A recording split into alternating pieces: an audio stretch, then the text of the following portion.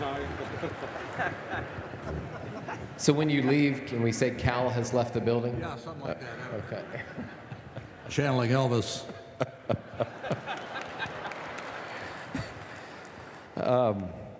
Well, Cal, we'll come right to you with the first question. Yesterday, in your message, you alluded to high taxes in Washington as being Mickey Mouse, and Pastor Begg also then referred later to even gun control issues. What guidance would you give preachers on the limits to politics in the pulpit? And when is it to be limited, and when is it to be front and central? So from a journalist perspective, and then on down to the preachers among us here. Well, I hear a lot about how preachers need to preach more about politics, but I don't take my car to a surgeon for an operation. Most people can figure out where they are, and basically this is just reinforcement that they're asking for. Why settle for a lesser kingdom? The only power to change a life is the gospel of Jesus Christ.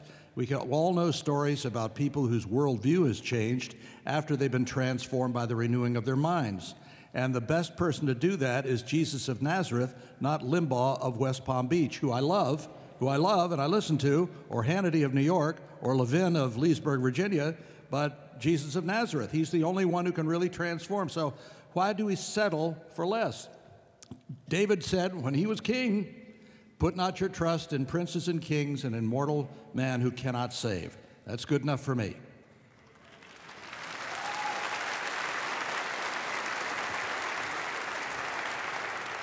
From one of the preachers, how do you struggle with this tension?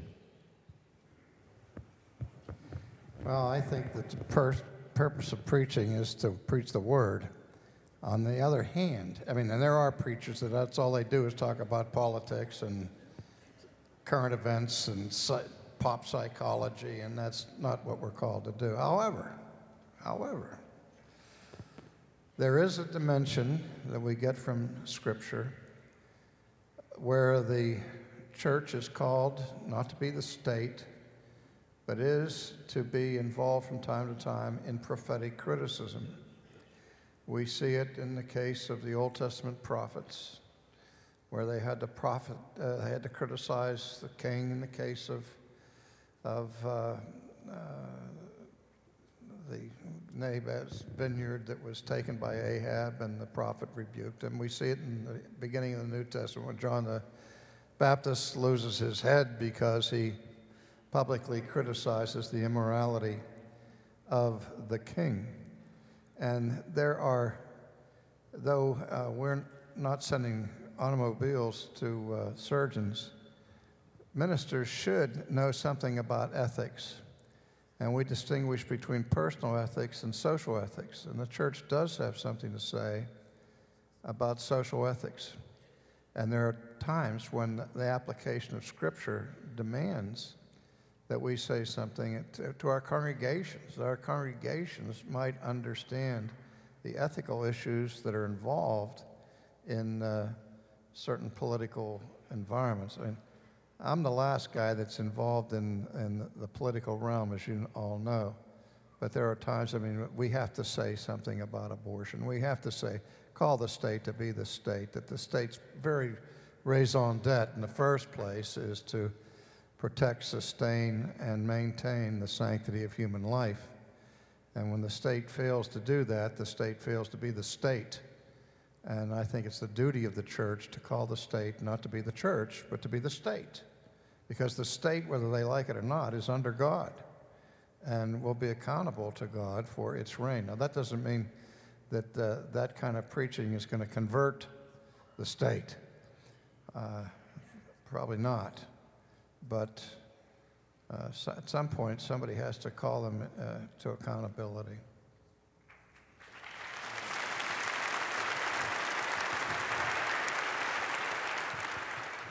Well, I think I'm the one member of the panel who has taxation without representation, so I'm not sure if I can speak to that. Which is incidentally the reason if you invite me to take tea with you, I will decline, since I just have this deep-seated native suspicion that the tea bag came out of the Boston Harbor.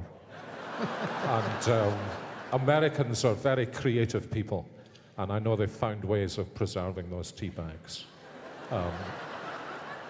You know, I think a basic principle for ministers of the gospel to understand is we are ministers of the new covenant in Jesus Christ, and the powers that be that have been ordained by God are also ministers of God.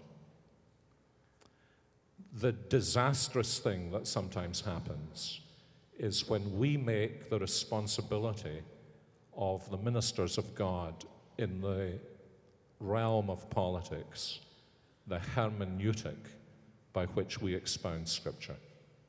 There are bound to be times, as R.C. has said, when simply in the course of feeding our people from the Word of God impinges not just on our church life, but on our life in the world. And it's appropriate then, I think, for the Scriptures to be expounded.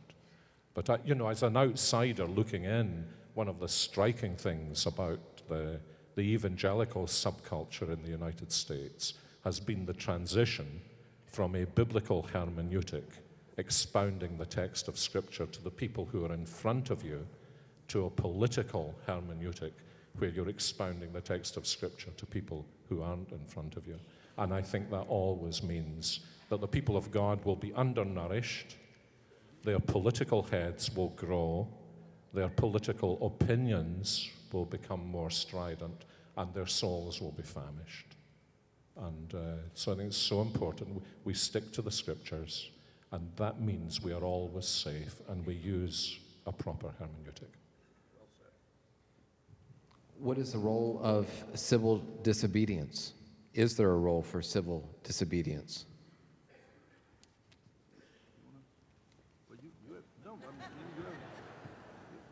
You haven't said anything yet. Well, thank you, Cal.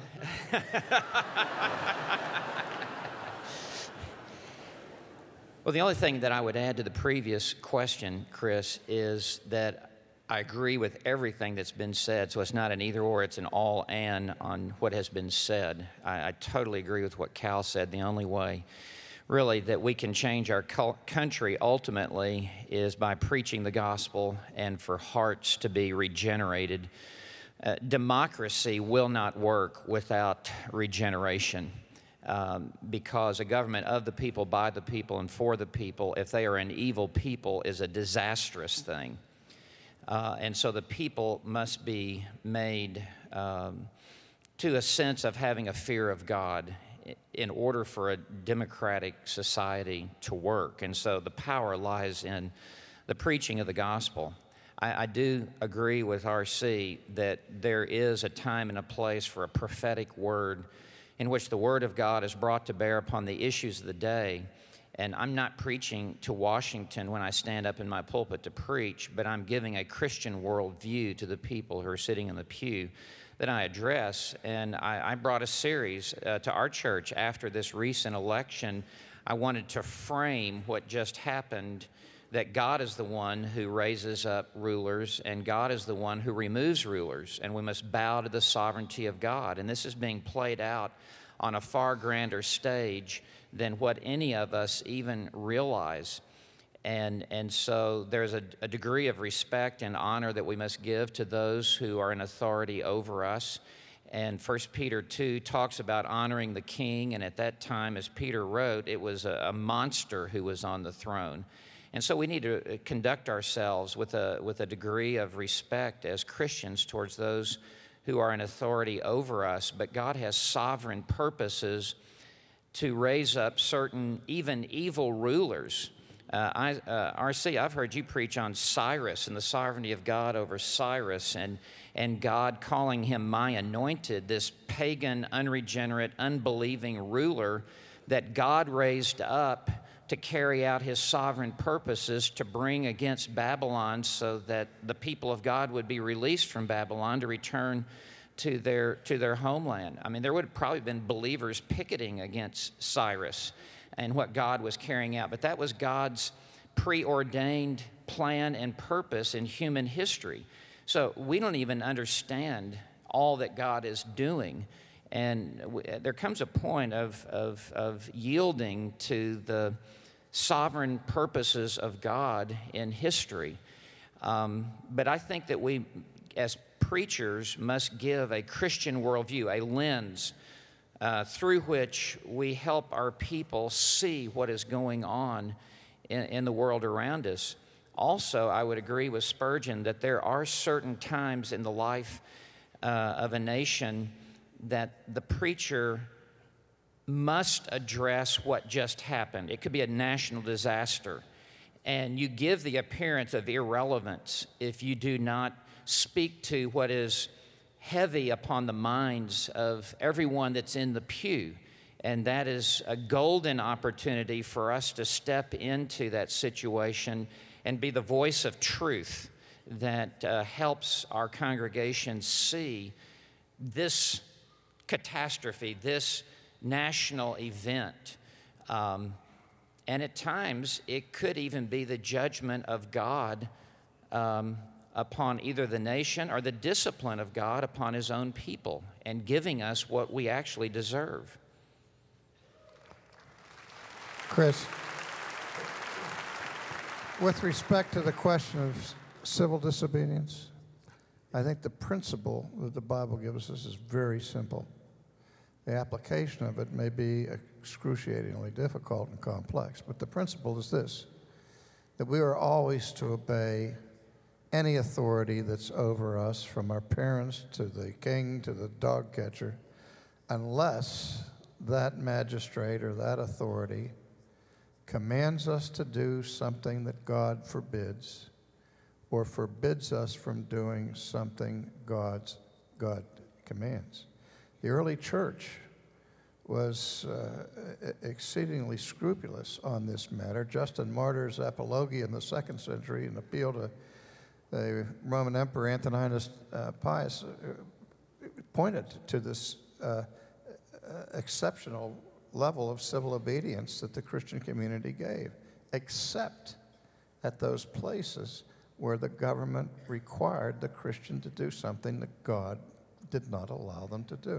That's going to be the essence of my message later, so I'll shut up at this point. Yeah. Yeah, I think, I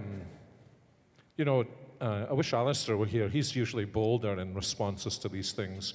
There is something slightly amusing about that question coming up. What is the role of civil disobedience?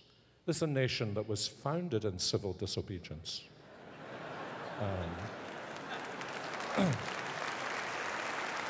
Freedom!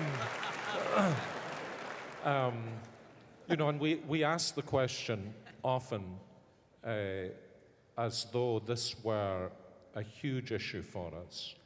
But actually, the huge issue for most of us is civil obedience. The right context for civil disobedience is civil obedience. I'm not suggesting this questioner is coming from this point of view, but often that question is asked from a very different heart perspective, from the perspective of civil obedience.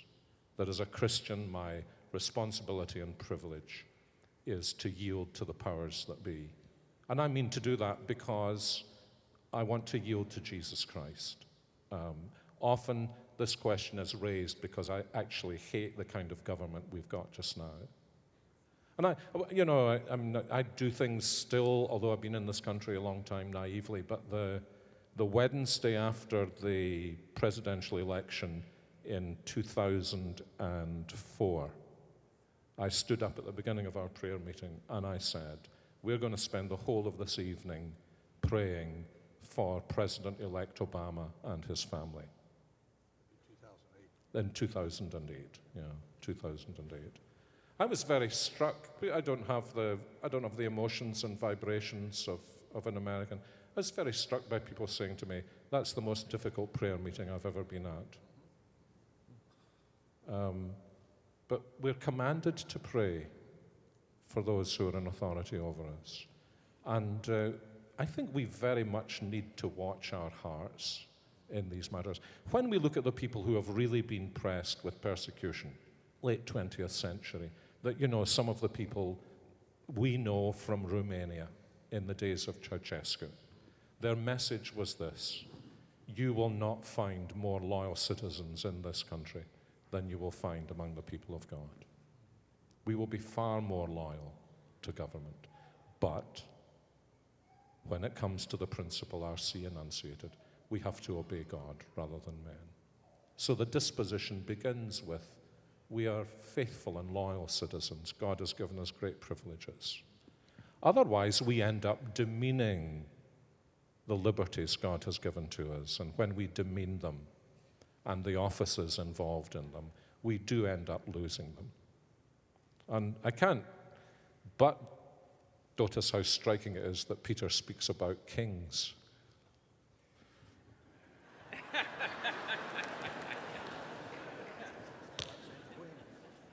And Samuel Rutherford is very good in this. The Scottish tradition of civil disobedience is worthy of study.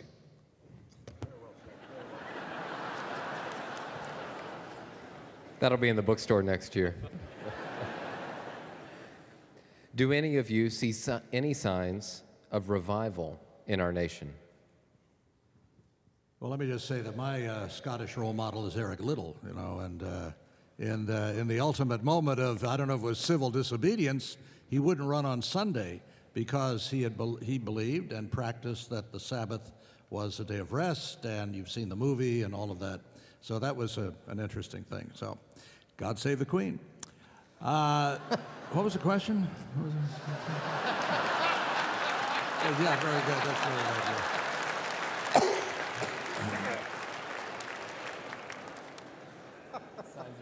Signs of revival. Well, I was down at the funeral home the other day and I didn't see any. You know, you don't see it until it's upon you. I go by these little marquees in small churches and some big ones, you know.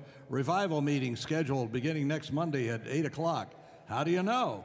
I mean, the Spirit moves as He moves, and the revival is about His church, not the world. You can go and apply mouth-to-mouth resuscitation to a corpse. Your technique may be perfect, but the guy's still going to be dead.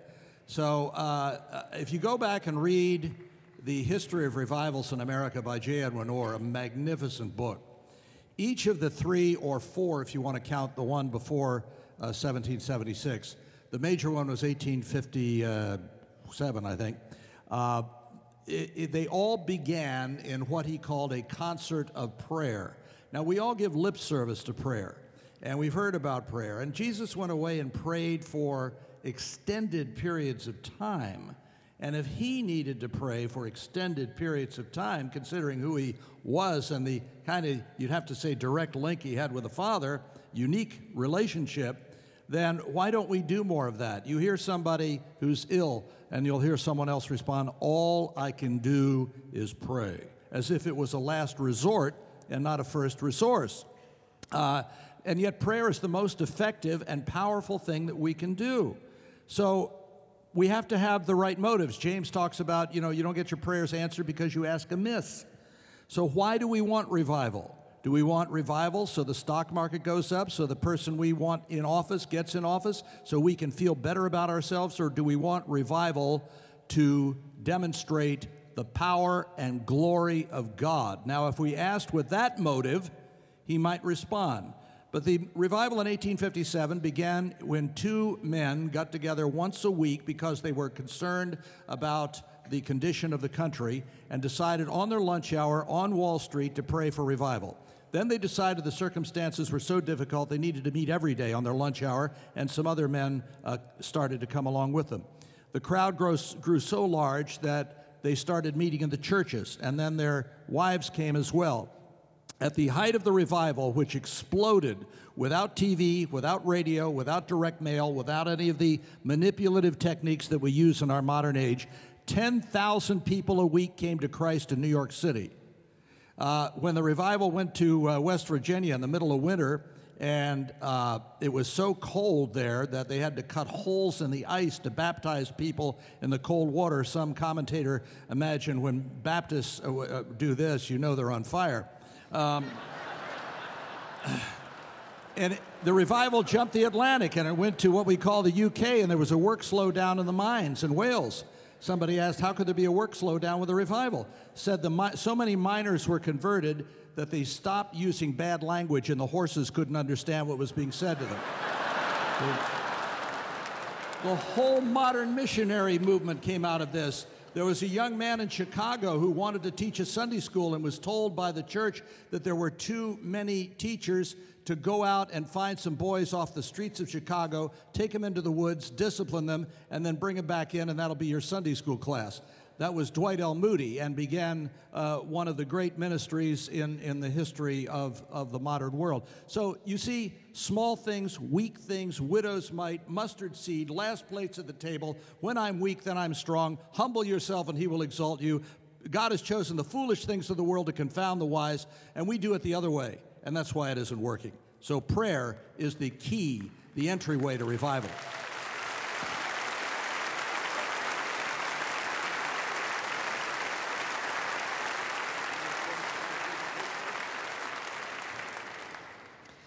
How can we prepare our children to defend their faith when they go to college?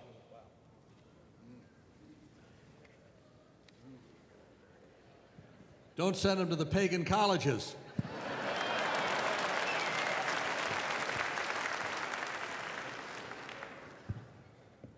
Next.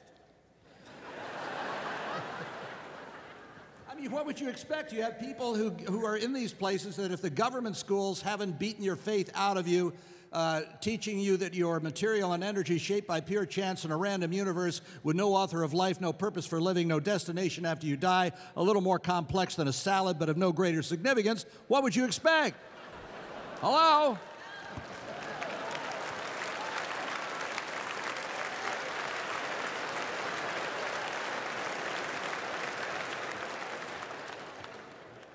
I think that's an advert for Reformation Bible College, is it?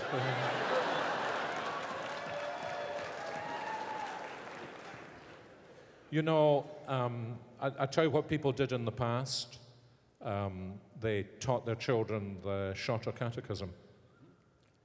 And they did that for several reasons. One was because it gave their children a framework of cosmic understanding. It gave them an understanding of where they fitted in the universe. It taught them that if you know the scriptures, you will be wiser than your teachers. And it also taught them to think. And in particular, and there's been some work done by sociologists in this area, it taught them how to ask the right questions.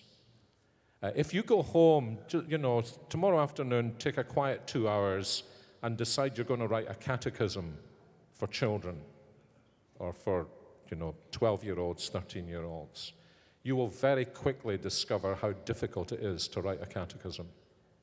How do you write a question with an answer that leads to the next question? And one of the, I'm sounding as though I am Eric Liddell, but one of the impacts of the Shorter Catechism on the tiny and impoverished nation of Scotland was that in the 18th and 19th century, it produced so many outstanding intellectuals of all kinds, philosophers, theologians, engineers, who all had been reared in Scripture and the Shorter Catechism. And the theory is that one of the reasons they had this brilliance was because what their parents were actually doing, perhaps not realizing it, they were actually teaching children to think. Now, my observation, as I teach in seminary, and so I read the papers of college graduates who can sometimes hardly spell. Small numbers know how to use the apostrophe. Does Reformation Bible College teach you to use the apostrophe? That's the ultimate test of a proper Reformed education. And if you give them a paper to write on a topic on which you have not taught them, or an exam question that you didn't give a lecture on, they get a bit excited, because the idea that an education teaches you how to take the knowledge you do have and apply it to something you've never thought about has absolutely disappeared. Interesting enough, the same lady who spoke to me after the Obama prayer night said to me once after a sermon, she said, you know, I was in graduate school before any teacher I ever had said to me what you said from the pulpit tonight. I said, what was that? In living the Christian life, you need to go back to first principles and work them through to every situation. And that'd been no part of her education. But it's embedded in the kind of teaching that's given in Scripture and catechism. And it really does make our children wiser than their teachers. It's astonishing.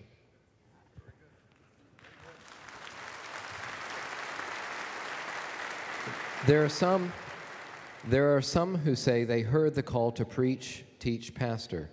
I have not audibly heard such a call, nor do I expect to. But I do have a great desire to teach and to pastor. What are good guidelines to follow in determining a true call to the ministry? I'm currently an ordained Baptist deacon. Thank you, R.C. Rocks.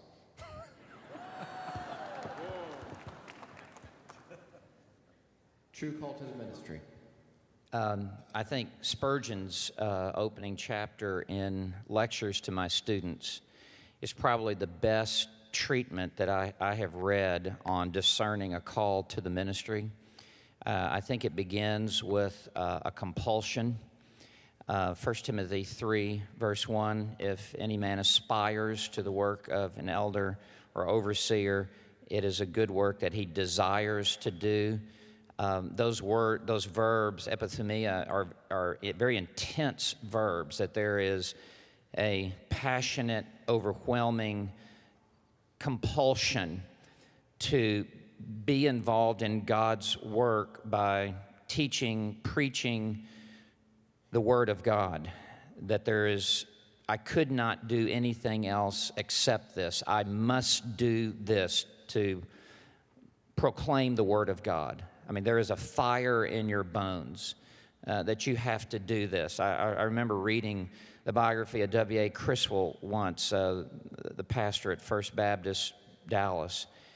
As a young man, he would go out. He was born out in West Texas in the middle of nowhere, but there was such a fire in his bones to preach. But he had no one to preach to. He'd literally go into the chicken house and preach to the chickens. And he just had... Yeah. We have sheep in the Baptist church. So it really begins with a compulsion, and I know in my own heart that's where it began. I think that there has to be confirmation from others, leaders in the church, other people come up and affirm what they see in your life. It's one thing to think that you have the gift to preach. It's something else for others who hear you to sense that you are gifted by God to preach His Word. Spurgeon also said that he could not believe that he was truly called by God into the ministry until there were converts under his ministry, and that there would be the fruit of his preaching. And then also circumstances. I had one brother graciously come up after the sessions yesterday and say he senses a call to the ministry, but his wife does not support him in this, and that she is not with him in this. And I said, quite frankly, I think circumstantially and providentially, your wife is going to have to be on board with you, or you're going to be driving the car with the emergency brake on. This is not going to go anywhere. And circumstantially, God's going to have to work in her heart to be a partner with you in this. She's not going to be the pastor, but she must be the wind in your sail that encourages you as you minister the Word.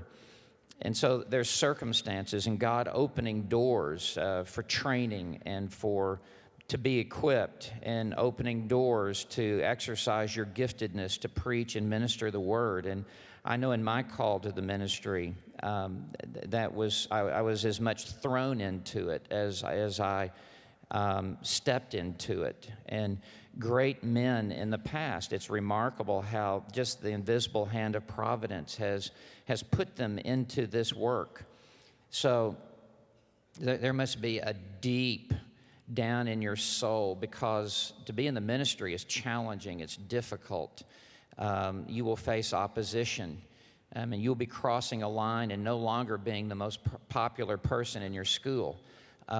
You will face the devil head on and the hordes of hell. And so you're going to have to know deep within your heart that God has appointed you for this. And you're not going to fold up your tent the first time there's a challenge to your ministry, that I'm here by divine appointment. God has called me to this. So you must be inwardly persuaded of this, that there are hills worth dying on. So to answer that question, Chris, I think it's critically important, and I do think that there are men in the ministry who were truly never called of God to begin with. I agree with John MacArthur. At times we need fewer pastors, not more pastors. We just need better preachers, not more preachers. Those who would build with gold, silver, and precious stones, and not wood, hay, and stubble.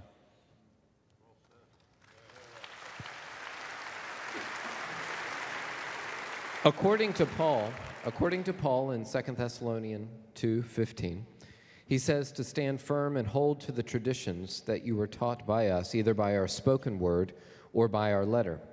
What are these traditions to stand firm on?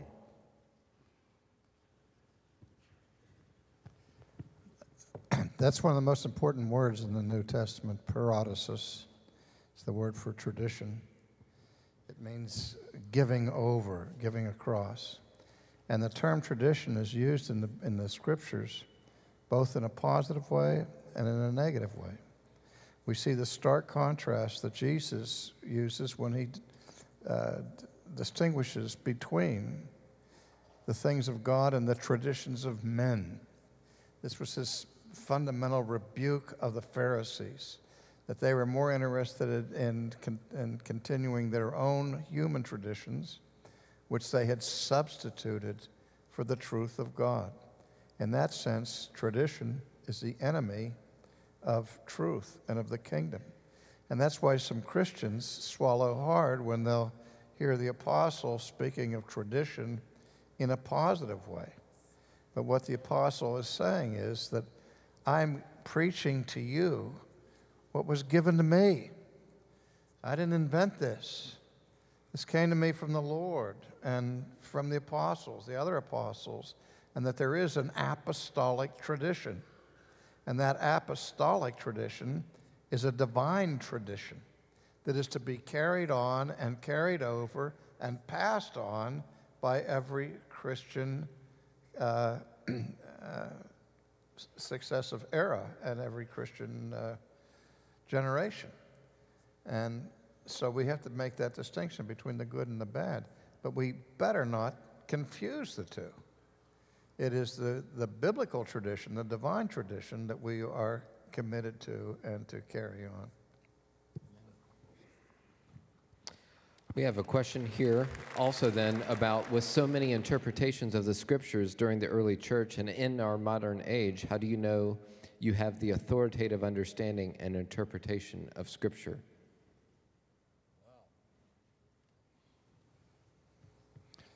This is the principle of private interpretation. This was one of the key issues of the 16th century.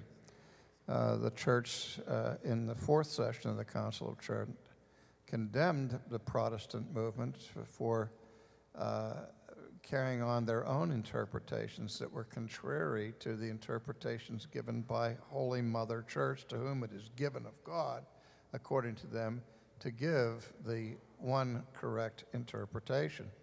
And they warned, and as Luther was warned, that if you allow the scriptures into the hands of lay people who are unskilled and untrained, this is what we went into with the perspicuity of Christian. He said, a floodgate of iniquity will be open. You'll end up with 2,000 different denominations, and the body of Christ will be fragmented, and the Bible will be turned to a wax nose, and et cetera, et cetera, et cetera. And Luther said the message is so clear. The basic fundamental message of the gospel is so clear that everybody has to be able to hear it and read it for themselves. And he said, and if a floodgate of iniquity be opened, quote, so be it, all right? And so he's ready to die for that principle of private interpretation. But here's the thing. In that fourth session of Trent and the canons thereof, they condemn anybody who, by private interpretation, distorts the Scripture, and then goes on to say, teaching against the way in which the church is taught. That person is under the anathema of God. Well, private interpretation never gives any individual the right to distort sacred Scripture. The only right that I have of interpreting it for myself is the right that carries with it the responsibility to interpret it accurately. That's why I always have to test my interpretation with the teaching of the whole of Scripture, the principle that Scripture interprets Scripture, as Steve set forth yesterday, as the Holy Spirit's way. There's an internal coherency and unity of all of sacred Scripture. So I must test my atomistic views of individual verses with an understanding of the teaching of the whole of Scripture. And not only by myself, God has blessed us in the church with teachers. We go and we read the commentators, and it's amazing how much of a consensus there is on particular texts and how much we learn from the insights of other people. But I've said this always, that there may be 1,000 different interpretation or applications of a given text, but only one correct meaning of a given text. And so when we disagree over the meaning of a text, we have to be willing to go to the mat and wrestle this through and try to come to an agreement as to what this text actually teaches. That's why we have rules for biblical interpretation, the whole science of hermeneutics, so that people just can't go off on wild goose chases, just making the Scripture teach whatever they want it to teach. But it's there. The truth is there. My sin is always in the way of an accurate and understanding. But it's not so obscure that God has given us things that are unintelligible. It's still clear. We interpret, as Luther said, that not all parts of Scripture are equally clear. And those parts that are obscure are to be interpreted by those parts that are clear. Just the opposite of the way we tend to do it today. We find these crazy interpretations of individual texts, and then you try to interpret what is clear in light of these goofy things that you bring to the text. And that's always going to be a problem. But there are rules of interpreting the Bible, just like there are rules for interpreting any written sentence. I wish the Supreme Court members would understand those basic principles of hermeneutic in interpreting the Constitution, right? Real quick, because I got to run, catch a plane, but real quick, let's take a couple of practical examples out of that for modern application. The theological left likes to say that Sodom and Gomorrah were not destroyed because of sodomy committed by all those men there, but rather because of inhospitality. You hear this a lot coming out of Eastern, formerly Baptist Seminary in Pennsylvania. We won't name names. And then the pro-choicers say that Jesus never talked about abortion, so therefore there can't be anything wrong with it. These are clear misinterpretations. Clearly the sanctity of life is from beginning to end. God created out of nothing, out of the earth, human beings. Mary had the ultimate crisis pregnancy when she appears before her cousin Elizabeth, and Elizabeth says, "How is it that the mother of my Lord would come to visit me?" Not my fetal Lord, not potential Lord, but my Lord, existing, in fact, pre-existing in fullness, standing before her, though in the womb of Mary. So these are all misinterpretations of Scripture and many others that are crafted to fit the political objectives of the world. And we're not going to be able to persuade the unbeliever of this because, again, they haven't been transformed by the renewing of their minds. But there are an awful lot of squishy believers in churches who accept this kind of stuff and vote for politicians who believe in this and who quote Scripture out of context, including at prayer breakfasts, and want you to believe that somehow they have an insight that other people have not come up with. So the Word of God stands for itself, as Paul says in Timothy, you know, for instruction and reproof, correction, and all these other good things. And I've got to run. Pray for me. Thanks. Thank you, Mr. Thomas.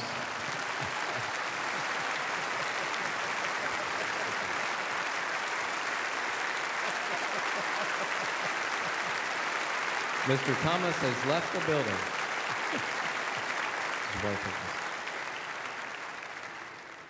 Now that the seeker-sensitive Cal Thomas has left the room, just a little footnote to that discussion in terms of the history, Chris. You know, one of the things particularly Calvin emphasized was we are being accused of disrupting the traditions of the fathers. The problem is you men do not know the traditions of the fathers. And there's some amazing little cameos, especially of Calvin taking part in debates where the whole issue is what is the teaching of the tradition of the church.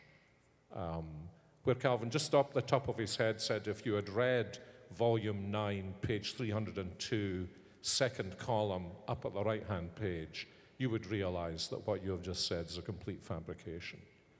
So the Reformers' view was not, we are turning our backs on the communion of the church.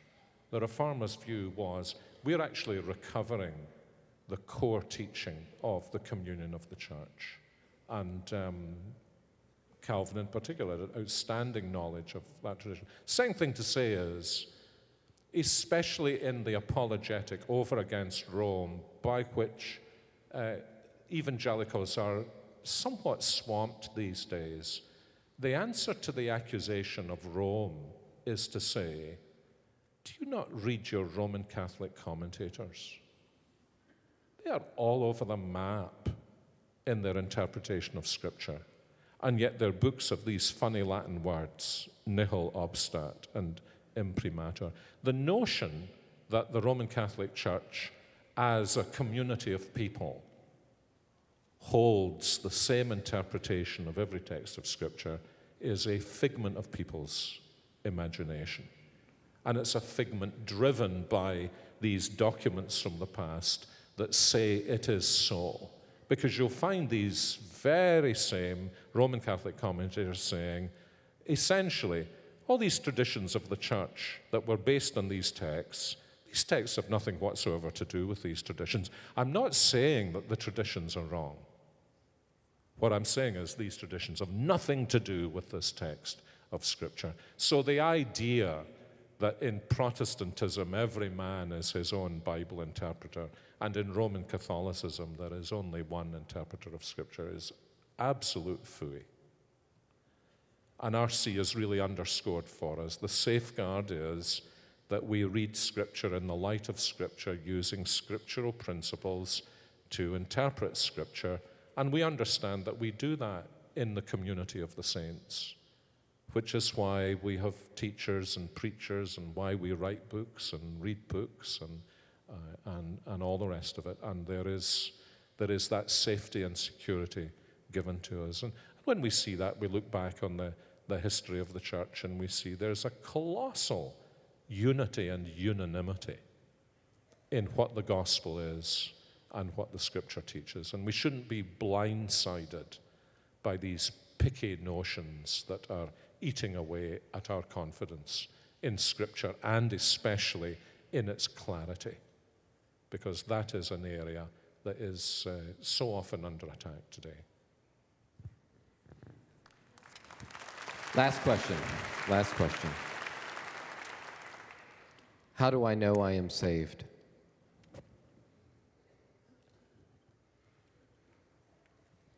Well, ultimately, it comes from the Holy Spirit, the same Spirit that convicted and called and regenerated is the same Holy Spirit who persuades and convinces the heart that I belong to Jesus Christ. 1 John talks about that. 1 John 5, verse 13, these things I've written unto you, that you may know that you have eternal life. And John previously has spoken of the inward testimony and the inward witness of God the Holy Spirit to those who are truly born of God, that they belong to God.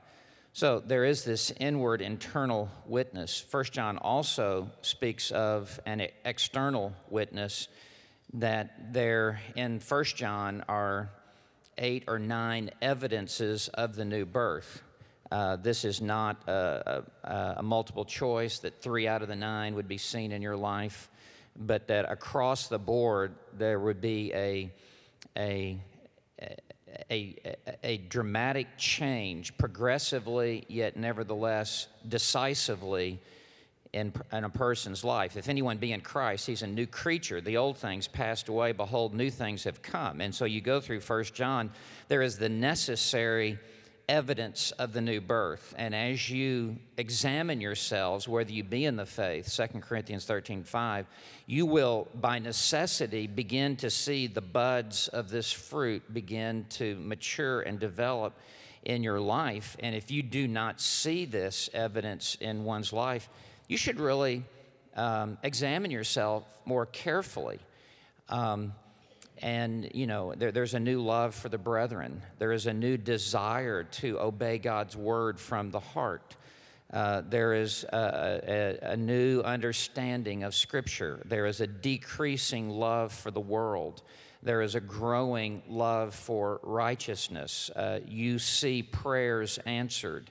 All of these, 1 John lay out as evidences of the new birth. The Gospel of John is written in order to know how to be saved, how to have eternal life. 1 John is written that you may know that you have eternal life. And of course, there is the confidence in the Word of God that says, whosoever shall call upon the name of the Lord shall be saved. And have I truly repented of my sins and believed upon the Lord Jesus Christ, with an understanding that he died in the place of sinners and the finality of his death to be the perfect atonement for all who put their trust and faith in him. It rests upon the testimony of Scripture and the finality of the death of Christ and the inward persuasion and witness of the Holy Spirit and the necessary evidences of the fruit of a new creature in Christ Jesus. And as these begin to line up, you should have a persuasion that I belong to God and to the Lord Jesus Christ. So I think that that is the foundation of how I can know, have the assurance of salvation. But the last sentence, I do want to underscore that it's an inside work of the Holy Spirit of God in the heart. It doesn't really, at the end of the day, matter if the evangelist signed the back of your Bible and you put the date in it. It doesn't really matter what mom and dad had to say. I mean, in your heart of hearts and in your soul of souls, does the Holy Spirit indwell me, and does he persuade me that I belong to Christ? I think there are 4 kinds of people in the world. Jim Kennedy used to say there were 3 kinds of people in the world, those that can count and those that can't. But there are 4 kinds of people in the world. There are those who are saved and don't know that they're saved. Those who are not saved and know they're not saved. People who are saved and know that they're saved. So far, so good. But the 4th category is what muddies the water. Those who aren't saved, who know that they are saved. So if I think that I'm saved, how do I know that I have true assurance and not the false assurance of the unbeliever who's not saved, who thinks he's saved? Well, obviously, the first thing we have to do is understand what salvation requires. There are those people who say that everybody's saved. I'm a buddy, therefore I'm saved. So they don't understand what's required for salvation. They're universalists. They have a false sense of security. Other people have a view of salvation that's by works. They say, you're saved if you do good works. I do good works, therefore I'm saved. and you get a false sense of salvation. So what you first have to have a true understanding of what salvation is and how it is obtained. And then you have to ask yourself, have I met those requirements that Steve just talked about? Here's where it's easy to understand justification by faith in the head. To get it in the bloodstream is very difficult, because every time you sin, you begin to wonder, how could I be justified? How can I be reborn? How can I be a Christian and act like that? In simple terms, when people ask me that, I ask them, do you love Christ perfectly? And they'll say no. Well, so most of the time. I've met some perfectionists who say yes. But, well, do you love him as much as you ought to love him? Well, if they answered no to the first question, they have to answer no to the second question, because they ought to love him perfectly. And so they say no. So all of a sudden, any little bit of assurance they were clinging to have already begun to slip through their fingers with those first two questions. Then I get to the third question. Do you love him at all? Do you have any affection? And I'm talking about the biblical Jesus, the biblical Christ. Do you have any love or affection for him at all? And if a person says, well, yeah, it's not what I would like it to be, it's not what I think it ought to be, but yeah, I have some affection for the biblical. Well, here's the thing. If we understand what happens in our salvation, you know that if you're unregenerate, you not only have no affection for the biblical Christ, but you can't possibly have any affection for the biblical Christ.